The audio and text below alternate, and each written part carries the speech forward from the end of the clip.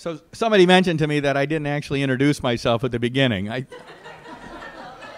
think I know most of you, but just in case I don't, I'm John Eastman. I'm the Henry Salvatore Professor of Constitutional Law here at Chapman. But my main hat for today is I'm a senior fellow at the Claremont Institute and a director of its Center for Constitutional Jurisprudence. I want to kind of close this up because the question that Reverend Sheldon asked there, what are we going to do about this? And I'm going to give some ideas, but also describe what we have been doing about it already, and invite you all to join us in the effort. So Judge Batchelder talked today about the Commerce Clause stuff. It was one of the things I mentioned in my introduction of her. Way back in 1999, when we founded the Center for Constitutional Jurisprudence, that was the first set of cases we got involved with.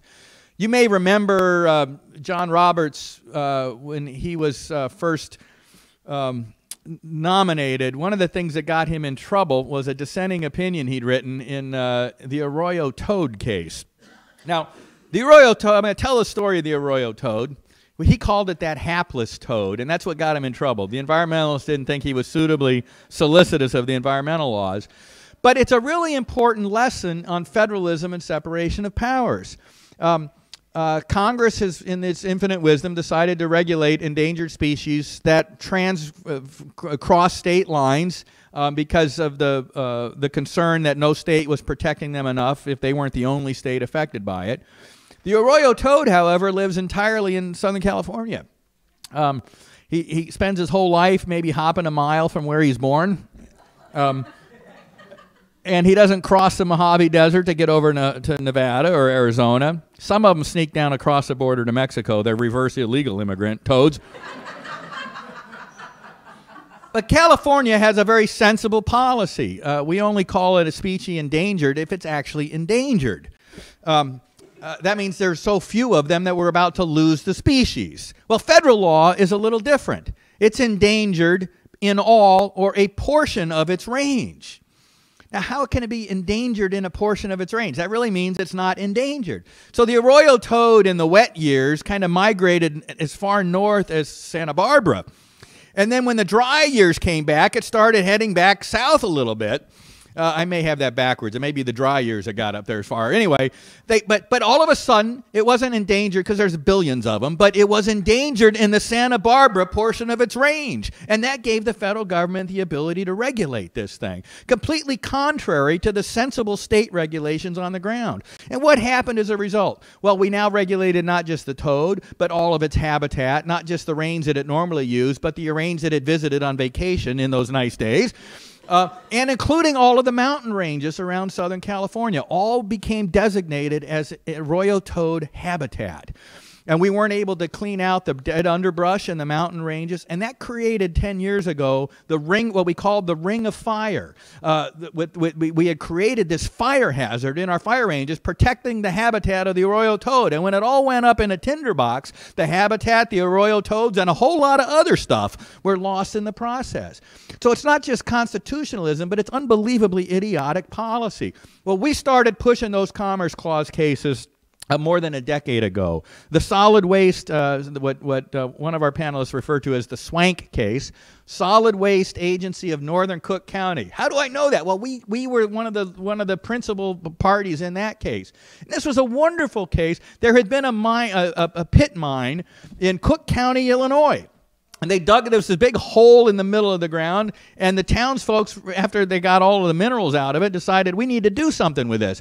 We can just fill it back in, or we can site our next trash dump there, because there's already a hole in the ground, and we'll be filling this up in the process. A very good thing. I mean, think about how hard it is for local folk to decide they're going to put their own trash dump right next door, and they had done this.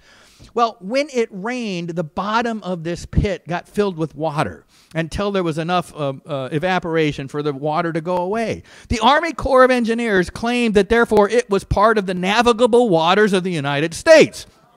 And without the permit, the town couldn't put this dump in this pit. I mean, this is how crazy it gets. Now, why is it important? Look at the 40,000-foot broader, and why our involvement in the case, I think, was so significant. People were arguing about whether this fit within the definition of waters in the United States or not.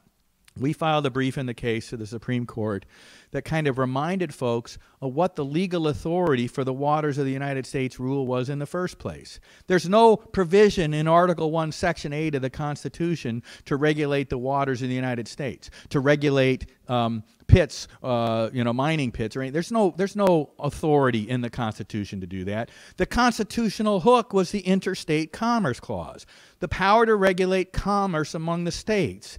And early on, that meant that the federal government got to regulate the navigable waters of the United States. Not all navigable waters, only those of the United States, which meant not waters that were entirely inside a single state. You didn't get to navigate, to regulate a lake in the middle of Ohio, even if it was navigable, because that was Ohio's business, not Washington's business. And the statute actually defines waters of the United States as those things that are navigable to the point of interstate commerce. Right? And it was that constitutional authority that created the language but also limited the scope of the federal government. People quit talking about it in those terms until we weighed back in, and I think it's important to recognize that we've got to put that stuff back before the courts. Now, 5 years ago, we decided that one of the biggest problems of late was this notion that the federal agencies are doing whatever they want to do, quite divorced from any statutory language. We call it in fancy legal terms the Chevron deference doctrine and the demise of the non-delegation doctrine. Let me put it in layman's terms because our Constitution is actually written so even lawyers can understand it, but the rest of us ought to be able to. Article 1, Section 1 of the Constitution is pretty unambiguous.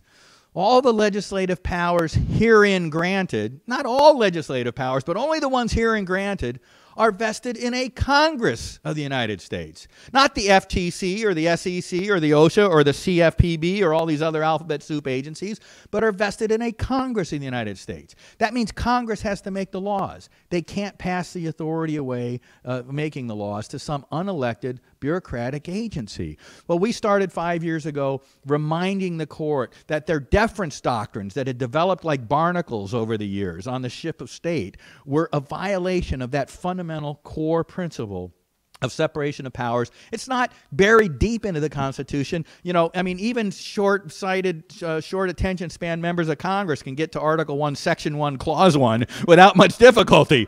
It's the very first clause after the preamble in the Constitution.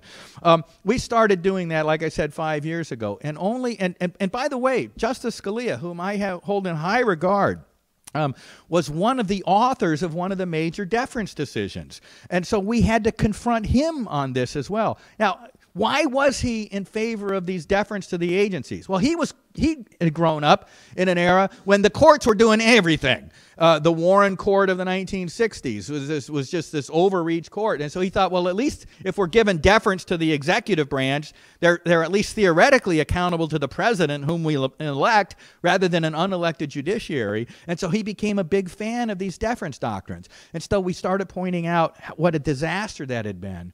It was neither the courts nor the executive that ought to be writing the laws because Article 1 says Congress should do it. Well, just within the last year before his death, he had told Clarence Thomas, you know, some of our doctrines here just don't make any damn sense. Like that Auer case. Well, Clarence Thomas pointed out to him, you know, Nino, that was your opinion. He said, I know, it doesn't make any damn sense.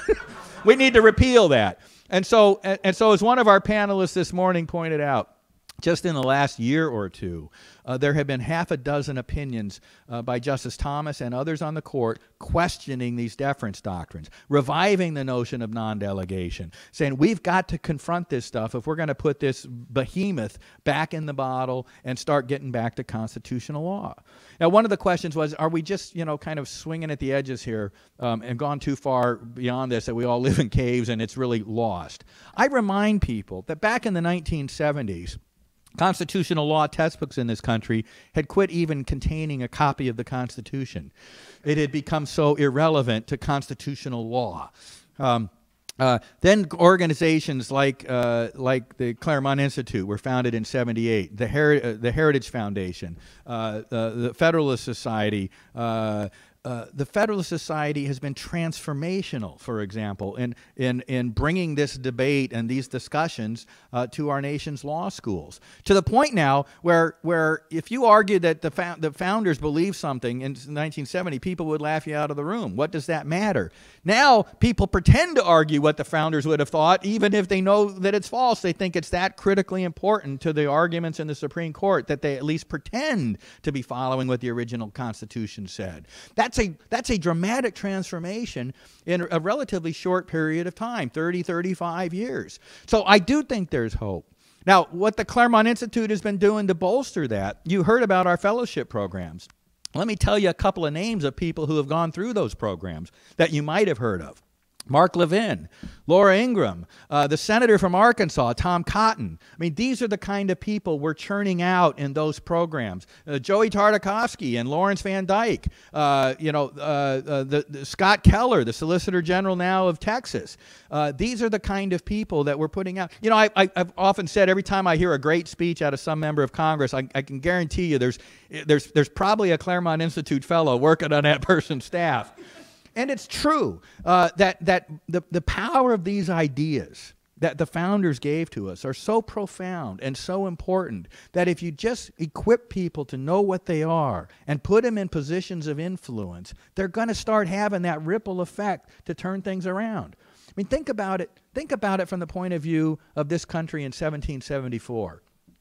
A ragtag group of people, ragtag, barely had muskets, and we're going to take on the largest power until that point that the world had ever seen. Think about how extraordinary a thing it must have meant to take that on. They came together. They were committing treason when they put their names to that Declaration of Independence. A small group of people, a smaller group of people than are sitting in this room right now. And they changed not just the course of this country, but the course of the world. A decade later, having made some missteps on creating the Articles of Confederation that wasn't working out so well, they gave us the greatest Constitution that the world has ever known. It is now the longest surviving Constitution in history, right? And even though we don't pay much attention to it anymore, the American people have this deep felt view that when you point out something to be unconstitutional, that's wrong, and they fight back against it. We've got an education problem, not a culture problem on that, right? Which means we've got to put people in points of power and points of influence to educate. Mark Levin in a single day reaches more people than most of us can even imagine, right? And he's got a Claremont education. Tom Cotton, when he came out here, he did a couple weeks in the Publius program, and he realized, boy, a couple weeks isn't going to be enough, and he stayed for a full year, right? These are the kind of things of which the kind of change I think you're all yearning for, where they begin. So you know, and it's so critically important. Let me give you a couple of other things. This administration. It's almost like they take this unconstitutional conduct as a badge of honor because they use it in all things great and small. I mean, we've heard a lot today about the great things, not great. That's not the right. The large things, the catastrophic things, the immigration bill, the Affordable Care Act waivers, the Clean Power Plan, the waters of the United States, this ridiculous thing in Title IX. But even petty things they do that. They renamed Mount McKinley without any statutory authority at all, directly contrary to the law. And nobody, they do the voter intimidation stuff. They've redirected billions of dollars of our Africa anti-malaria and anti-poverty things into LGBT causes to try and, just, again, Article 1, Section 9 of the Constitution addresses this stuff. No money shall be drawn from the Treasury but by an appropriation authorized by law. So when they do these things, it's not just that they're disagreeing with us on policy, they are acting without constitutional authority, or as James Madison say, as despots and tyrants. All right? And what do we do with despots and tyrants? Well, we at least throw them out of office and quit funding them. I'll leave it at that. Now, Judge Batchelder mentioned during her lunch talk about how the Anti-Federalists were right. And she was certainly right about their interpretation of what the judiciary would start doing. But there was another aspect, and I want to tell a story of a student of mine a few years ago in my Federalist, Anti-Federalist seminar. She had looked at I had them read these side-by-side Federalist papers and anti-Federalist writings, and she came up and says, you know, the anti-Federalists predicted the federal government would get large and out of control. And boy, were they right. And I said, well, were they? It took a century and a half for that to happen. Why do you think it didn't happen for the first century and a half? And so she went back to the drawing board. And she discovered, she says, you know, the federal government actually stayed pretty small for most of our nation's history. It wasn't until we removed the power of the states from choosing senators to the Senate and took them out of the mix with the 17th Amendment that all hell started to break loose. And so last week we had we devoted our teletown hall forum to an effort that's underway to repeal the 17th Amendment. Think about.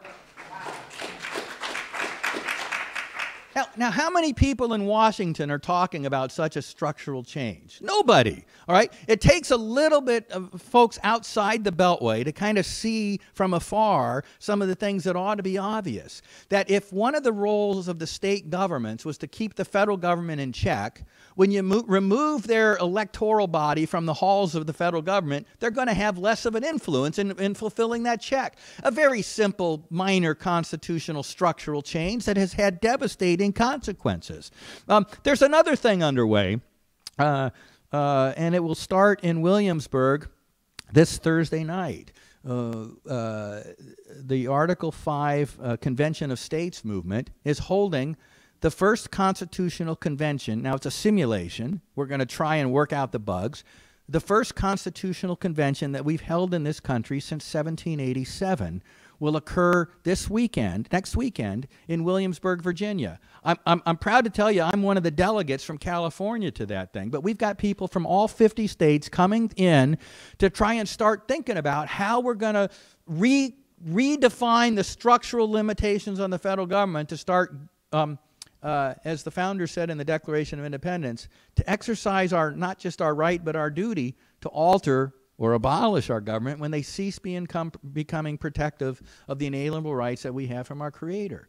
Now, this is not a revolutionary thing because it's an authority specifically provided for in Article 5 of the Constitution, one we have never used. Now, why did they give it to us if we've never used it? Well, all of the amendments we've had have come out of Congress. Right? And that's good, and that's all well and good, unless the problem is that the federal government, including the Congress, has become part of the problem. Do we really expect that Congress itself to take the lead in proposing an amendment to limit its power? All right? No. So Madison and his buddies back in Philadelphia in 1787 were really prescient. They knew that if the problem became too strong a federal government, that it would require something outside of the federal government to provide a remedy. Article 5, the Amendments Convention, is designed to do just that. And so watch more for that. Go to their website and join up in the effort. There's another movement afoot out there that takes a couple of clauses on the Constitution and merges them together. The Article 5 Convention route with the ability of states to enter into a compact. One of the concerns about the Article 5 Convention route is, well, what if we have this convention? What if it becomes a runaway convention? What if they do crazy things, like we haven't had crazy things going on for the last 80 years already? I remind people that take that position, we've been sitting in a permanent constitutional convention every time the Supreme Court meets, with Justice Kennedy casting the fifth vote. But you know, right now, politically, the constitutional crowd has an overwhelming majority in the states, in the state governorships, in the attorney generalships. 69 out of the 99 state legislators are run by Republican. Now, that's not synonymous with constitutionalists. I understand that. But it's a whole lot better than the other side on those questions and most things. The notion that bad stuff would come out of such a convention and get out of the convention at all, much less get ratified by 38 of the states when we have that kind of numerical majority the other direction, is fanciful. So these efforts are significant. But anybody that still has a concern about that, this other movement has combined that Article 5 convention with a state compact, where the states can reach a compact ahead of time, a legally enforceable compact, that would define the scope of authority of that convention. And if their delegates exceed the scope of authority, it's void and can be challenged. So lots of efforts going away, citizen, homegrown efforts to try and address many of these things. let me kind of close this out with this on the substance of it. We were talking about the federal funding and the inability of Congress to cut off funding for these agencies. The politics of it have gotten so bad that if the Republicans try and shut down anything, the entire government is shut down, and they're blamed for it, even though they're not at fault. Well, we got to be a little bit creative, and I want to tell a story here. When I was working in the Reagan administration, I was at the Civil Rights Commission. And dollar for dollar, the most controversial agency in town, probably because the couple of political appointees by Reagan didn't mesh well with the career staffers over at the Civil Rights Commission. You remember, how many of you have ever heard the line that women only make 70 cents on the dollar of men, right? Okay, now, we hired some of the best economists in the world to actually do a significant regression analysis study of that, right? And it turns out, if you control for such things like how much time in the workforce, guess what? Women tend to leave the workforce to have kids more often than men do. I don't know why that is. But if you control for those things, the discrimination number didn't go away entirely, but it was more like 98 cents on the dollar, right? So we published this study, irrefutable study on the regression analysis. And the Democrats in charge of our appropriation budget over in the Senate hauled me up to Congress, forced me to testify. And Senator Frank Lautenberg, I'll never forget, he wagged his finger at me, said, "Mr. Eastman, that study you did, we don't like it. We don't like it one bit. And you're going to stop that kind of stuff, or we're going to slash your budget." And I said, "Senator, you don't seem to understand the Reagan appointees very much. Why don't we slash that one all the way down to 0? I'll go over to the Department of Education and we'll start working on that one."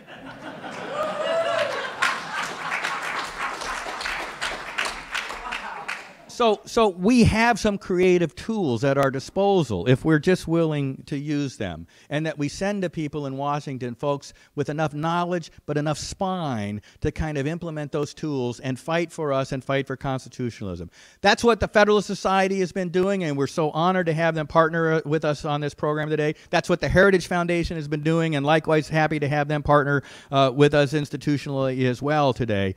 But that's what but they've got lots of budgets back there in Washington. What we need outside of D.C. is your help with what we're doing at the Claremont Institute. So let me throw a couple things out to you. To train one of our fellows over the summer, it costs us about $10,000. So get a group of people, hold a salon at your house, and raise $10,000 to help us train one of those fellows over the summer. If you're really wealthy or know an investment banker who is and are so committed to this, $200,000, 20 times that, will endow one in perpetuity. And think how much good we could do with that down the road.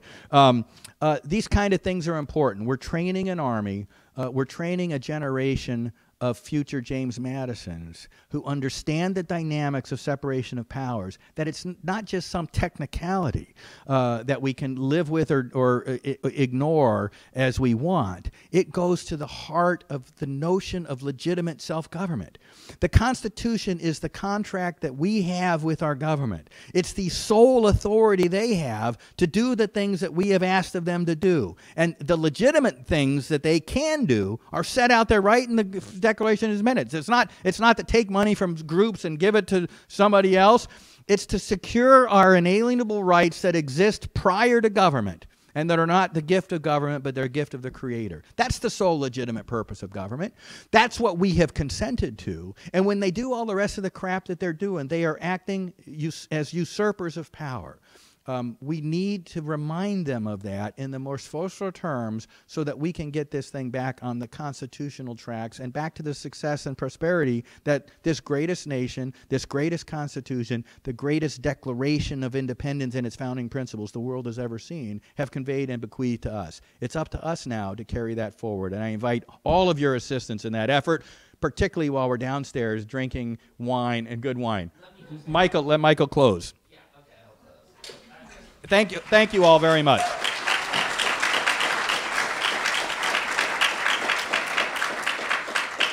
Well, it's never a good idea to stand between a group and a cocktail reception. So I just want to reinforce what John said. Please do contribute to the Claremont Institute. I think there are pledge cards somewhere on the table or in bags, and You can always go online, and we do think we do a lot of great work, but we can't do it without your support. I mean, we need to support the fellowship programs, the work of John and his colleagues at CCJ, the Claremont Review of Books.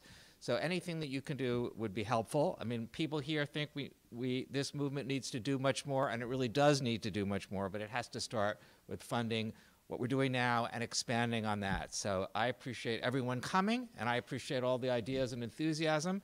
And now let's go to the cocktail party. And Very good. Great. Thank you.